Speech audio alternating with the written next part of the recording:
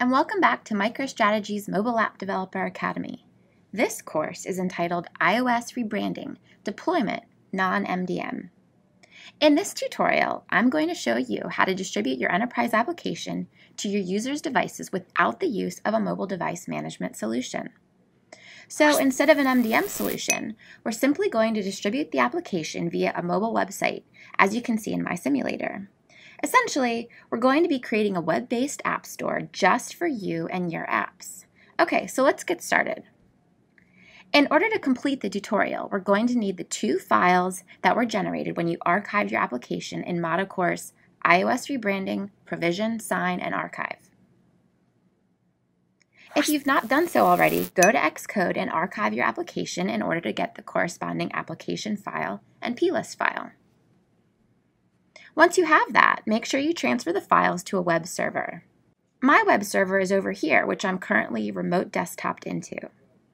You can transfer the files over using a cloud drive or over email, whichever is your preference. Once I have these over, I'm going to go ahead and open IIS Manager on my machine. I see here underneath my sites and my default website that I have a web application called Example App Store, which I had created previously. If you don't have a web application that you can use for this, simply right-click the default website and just simply add an application. I'm going to right-click my application, Example App Store, and select Explore in order to open the folder. Once open, I see that I have already created an index.html file that my users will automatically be routed to when they access my application.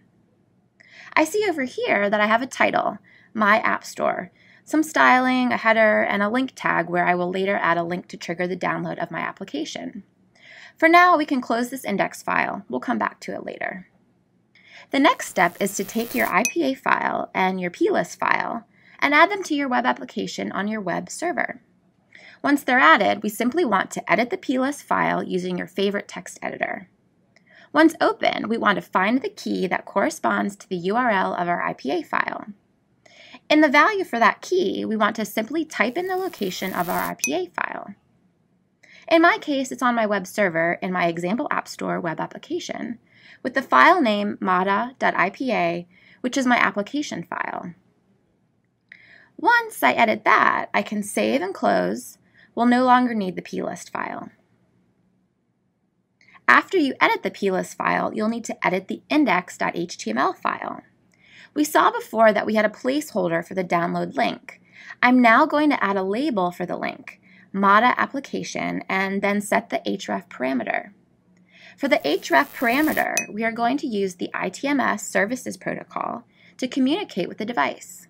So the device will see the protocol and ask, what do you want me to do? And here, we pass it an action parameter that tells it to download manifest. That action says, hey, download an app from a manifest file, aka our plist file. But once we tell it to download using the plist file, the device will ask, what manifest file? So we will want to add another parameter that is the URL to our plist file. Just like our IPA file, I know that this is on our web server in my Example App Store web application. Then the plist file is simply Mata, my application name .plist. Now simply save and close the index file. We're almost done. Returning to my simulator, I see that I now have a nifty download link for my iOS app. You can now email your website link to your users. When they click the link to your iOS app from their mobile devices, the download and install of the application will be automatically triggered. It's as simple as that. And that's a wrap for this Mata course on iOS Rebranding, Deployment, Non-MDM.